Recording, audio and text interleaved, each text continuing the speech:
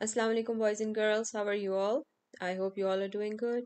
Are you excited for another story? I know I am, so let's get started. Today I'm going to tell you a story called What Will I Say to Allah?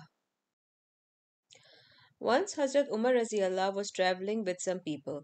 They stopped at a place to stay there for the night. There was no food and people were hungry. They saw a shepherd with many sheep. Hazrat Umar Allah called the shepherd and asked him if he could buy one of his sheep.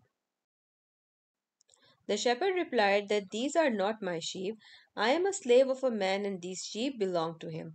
Hazrat Umar Allah decided to test that shepherd a little, so he said to him that I can give you money for one sheep, you can keep the money and tell your owner that a wolf came and took away the sheep. The shepherd replied, I can't say that to my owner and he will believe me, as accidents like this do happen. But what will I say to Allah on Judgment Day about this? What will I answer when I will be asked about this sheep? Hazrat Umar Raziallah was very impressed by his answer and he let him go. The next day, Hazrat Umar Raziallah went to the man who owned that slave and gave him money and freed that slave. In addition to this, he also bought the sheep from the owner and gave them to the freed slave so he could start his new life. The honesty of that slave changed his entire life.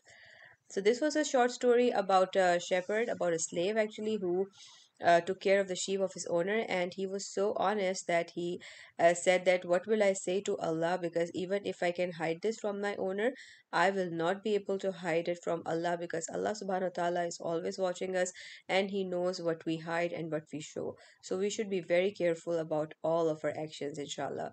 So I hope you guys enjoyed the story. Share it with your family and friends, and I'll inshallah see you in the next one. Till then, fi amanallah.